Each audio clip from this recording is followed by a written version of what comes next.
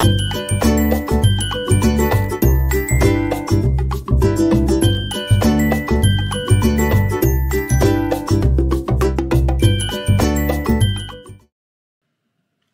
everyone, in today's notable news in food science, we'll be talking about added sugar, and I'm bringing this up because our friends at CBC Marketplace, it's a great television show, and I highly encourage our friends in food science land to watch it because it does have a really decent approach to science communication with respect to food science and nutrition. However, this past week they did speak about the labeling standards for sugar within consumer packaged goods in Canada.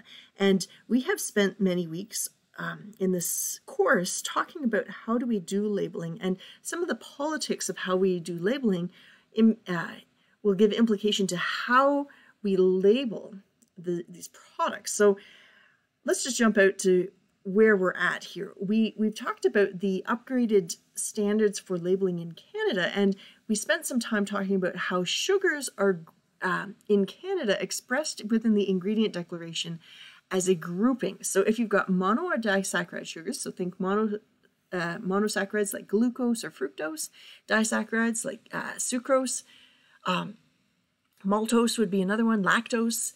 In many cases, they are other ingredients that are dominant sugars, so dehydrated cane syrup or rice syrup or corn syrup.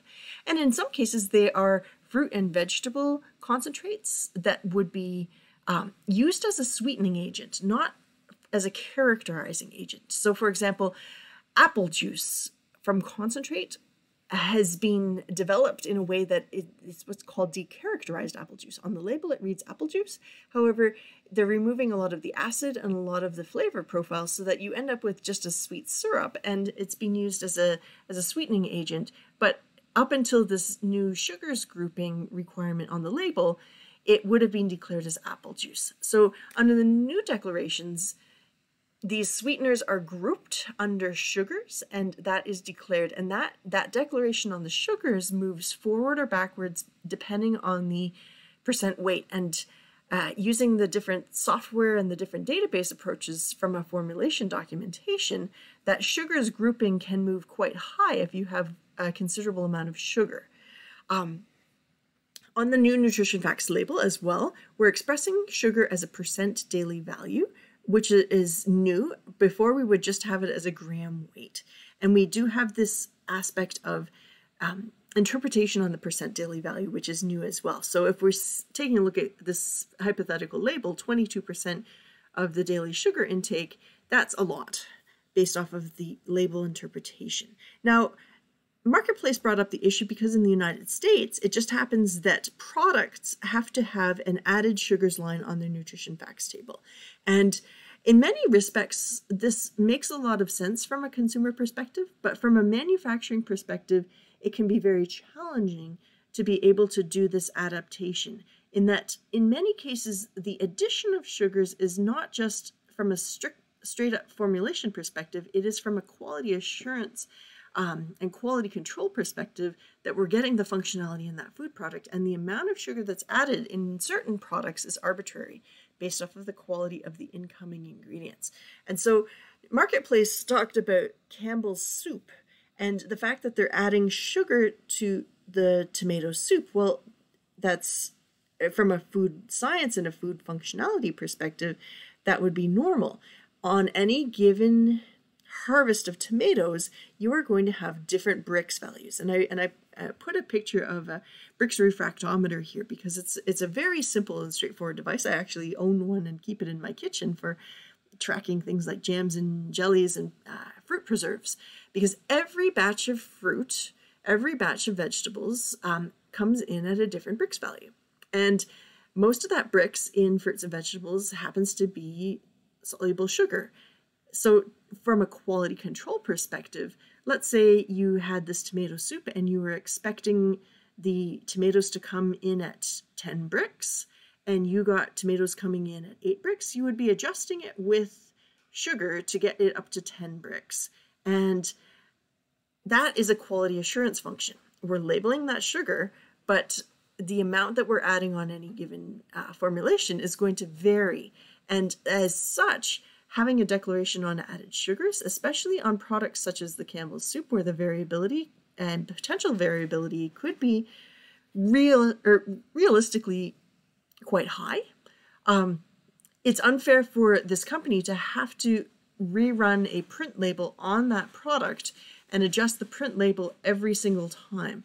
And so from that perspective, we're expressing the total amount of sugar within that product on a consistent basis. And we know that the compliance is going to be good, but the quantity of added sugar, because of its variability in the product, makes it a more complex thing to be listing. Now, Marketplace also used the example of the vitamin water, and there the sugar is added on a consistent basis and is the only qualifying ingredient for contributing that sweetness. In the case of the yogurt that they're describing on the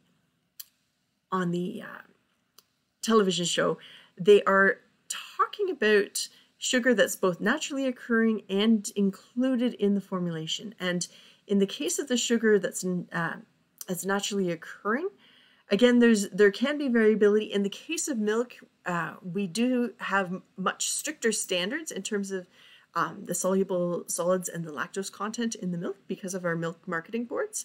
And the milk gets triaged off to different applications depending on those soluble solids. But in the case of that added sugar, the total sugar is expressed. And from my perspective, I think consumers should be looking at total sugar and not just worrying about added sugar, because sugar is sugar and the molecules are treated the same way by our bodies. And so we want to be cognizant that we want to eat less total sugar overall in our products. So just that friendly reminder as you are going about your grocery shopping and going about developing new food products for the grocery retail space, do think about these sorts of political scenarios that may be occurring in how they change consumers' behaviors. We're just talking about the availability heuristic, and that when something is loud in the news, we tend to modify our behaviors because of that. I do really like what CBC Marketplace has been doing in terms of amplifying different news stories related to food and nutrition over the years. And I do like the fact that they, in general, have very good science communication. In this case, I think they miss the mark slightly because sugar is sugar, and the added sugar scenario doesn't completely embrace the complexity of how the entire manufacturing sector has to deal with the scenario. Those labeling rules are there to protect consumers, but they're also there to provide a fair framework for food manufacturers. And so in this case, I think the framework is fair to declare total sugars, to declare sugars within groupings in the ingredient declaration, and to not put added sugars alone on the nutrition facts table, knowing that within certain classes of products that added sugars is going to fluctuate on a lot by lot basis.